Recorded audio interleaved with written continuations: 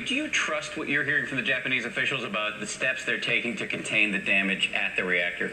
The Japanese nuclear industry is famous for lowballing and underestimating all the disasters. And later, it turns out, scandalously in the newspaper, that they knew things were worse than they thought, and they didn't reveal it. For example, cesium and iodine are only released in a core meltdown. When you have smoke, you have fire. But for many, many days, they simply refused to admit that there was melting in the core. And yet there it was, cesium and iodine, which are only released if there's melting. Dr. Michio Kaku, thank you very much. I want to thank as well Dr. Richard Besser.